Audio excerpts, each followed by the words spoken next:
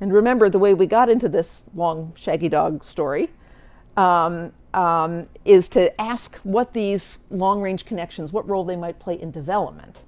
Remember that I said last time that most of the long-range connections of the brain are present at birth.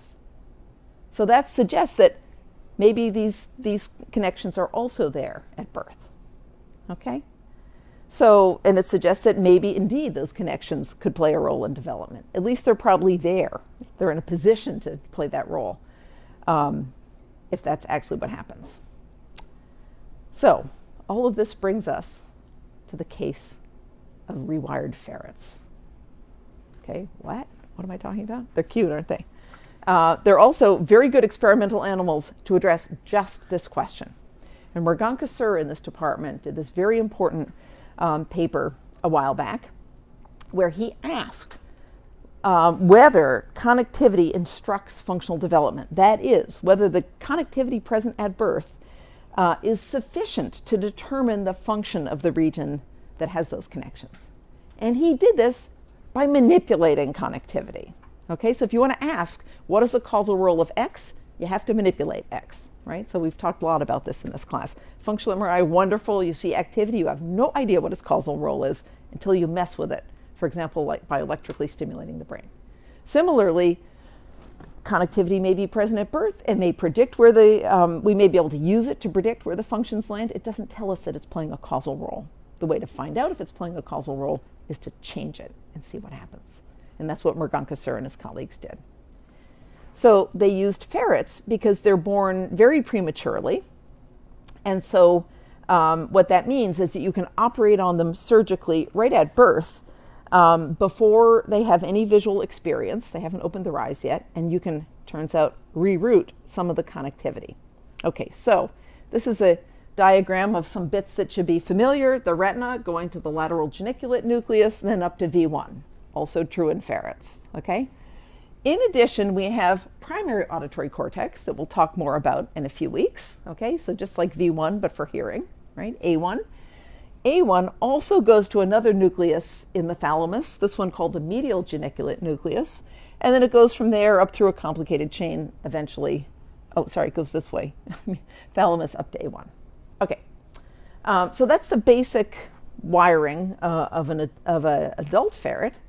And so what Sur and his colleagues figured out how to do is redirect some of those connections by surgery at birth. So this is a wiring diagram of the same thing shown here. Retina, LGN, this is V1, is also called 17, and here's medial geniculate and auditory cortex. And so what they did was to surgically knock out a few of these connections here, okay?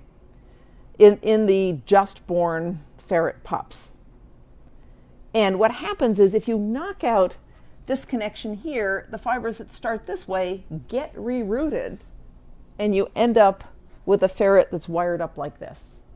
The important part of this is this rewired ferret has a connection between their retina and medial geniculate nucleus that goes to primary auditory cortex. So we're taking visual input at the periphery and wiring it up into the auditory system. And the point of all of this is now primary auditory cortex in this developing ferret will be getting visual input. And so if the input were sufficient to determine the function of that region of cortex, then what should we find in these rewired ferrets? What should happen in what would have been primary auditory cortex? What should it do? Yeah, it should behave like visual cortex, absolutely.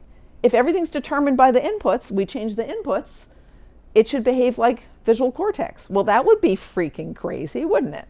I mean, it's miles away in the brain. It's a totally different part of brain. That would be nuts. But that's what happens. It's pretty amazing. This is a really important study. Okay. All right. So what you find, first of all, is that primary auditory cortex in the rewired ferrets responds to visual input. Okay, that's cool. But you might say, okay, you wired visual input in there, of course it's going to respond to visual input. So maybe that's not too, it's cool, but not too surprising. But the next part is really cool and really surprising. Remember how I said that in normal, visual cortex in humans and monkeys and also ferrets, you get these orientation columns. Now, remember, these are, what this shows is that as you move across the cortex in V1, we're now talking visual cortex here. In visual cortex, in normal mammals, you get this smooth progression of orientation selectivity as you move across the cortex, and that's what's shown here. Everybody with the program? Okay. So that's normal primary visual cortex in an adult animal. What do you think primary auditory cortex looks like in the rewired ferrets? Damned similar. So not only do you get visual responses in what would have been auditory cortex when you rewire it, you get orientation columns. You get this really fine-grained structure of what everybody thought this was something about visual cortex. Well, this says that visual input is sufficient to produce orientation columns in a part of cortex that otherwise never would have had them. Does everybody see how mind-blowing this is? Okay, so that's pretty cool. But now we get to the really cool question. When these neurons are active, does the ferret see or do they hear? Okay, it's rewired. It's getting input from the retina, but there's neurons in what would have been primary auditory cortex now responding to visual input. What does the ferret think is going on? Does he say, oh, that's sight, because he's learned that visual input means that's sight? Or does he say, I hear something, because that's auditory cortex? Right? Everybody in the grip of what a cool question that is? Okay, and so it could go either way. There's really no way to tell in advance. It depends on how you read out the information in that piece of cortex. When we do MVPA, we sit, godlike by, and we look at a patch of brain and we decode what's in there. But really what's happening in the brain is some other part of the brain is getting input and decoding and interpreting it. And so the question is, what do later parts of the brain make of this? And the answer is the later parts of the brain learn that that's visual information, and the ferret reports seeing stuff, not hearing it. Now you may be thinking, how the hell do you ask a ferret if he's seeing or hearing? What you do is you use non-rewired parts of the same ferret's brain. Actually, forget if it's the other hemisphere or a different part of the visual field that doesn't get rewired.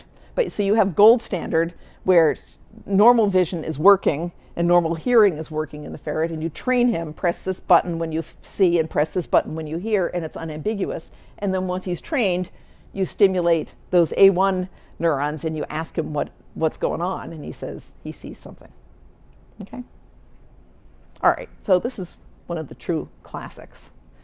Okay, so this means that A1, in this case, primary auditory cortex, is instructed by its connectivity and by the experience that comes through that connectivity to shape its function.